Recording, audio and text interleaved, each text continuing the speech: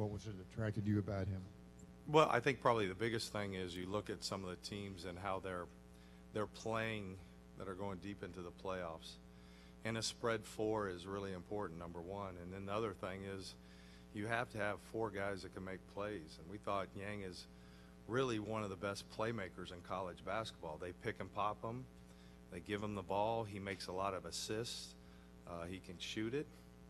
And when he had the workout here, we really put him in those positions. And we thought very highly of him. We didn't think he'd get to 50. We had him a lot higher on the board than 50, so we were pretty excited that he got to 50. The knock against him is athleticism. Is that a concern for you? You know, the game is athletic, but I think he's always gotten by and been successful because he's super crafty, and guys can do that. My boss is pretty crafty too, and he actually said we were going to draft a Boston guy. So he's a Boston guy, and we were going to draft him. But he's super crafty. He knows how to use his body. He's got the spin moves. He does all that, and he knows how to be in the right position on the defense too. So we needed that. At the end of the year, we said, God, we need to really improve our overall team IQ, and so that was something we wanted to get accomplished with 50. You know, overall for the day, we feel great. We really do. Getting Georgie was something we really wanted to do. There was a couple guys on the board still, and we were surprised, but Georgie was the guy we wanted.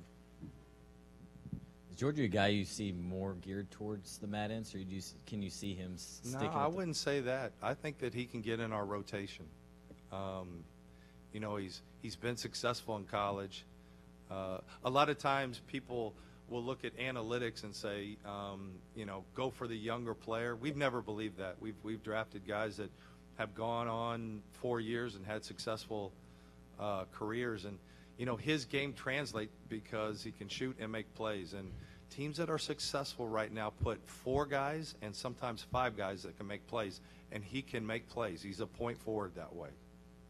We're excited about that, being able to pick and pop him. And you'll see it in the Summer League. And you know, he's going to compete for minutes. We don't see him just as a guy that's going to the D-League. No, we think he'll compete for minutes. Kevin, I know workouts over here. I know workouts aren't the be-all, end-all, but you had Georgie in here against some bigger guys and Diallo and Bryce Johnson and Zizic. Did you take anything away or learn anything from watching him match up with those guys? Yeah, we figured that he's a pretty good player. He's, again, you know, the big thing for us was, you know, the pick and roll game in the NBA is, you know, 60, 70%, whatever it is.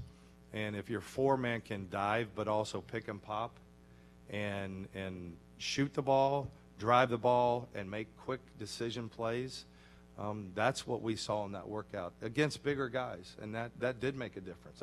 Believe it or not, that workout was really important to us. And I don't know if it was 20% of it or 30% of it, but it was an important workout. I think local fans will wonder about Yogi Ferrell or other point guards. Did you just see point guard as not really being a need given the roster you have currently?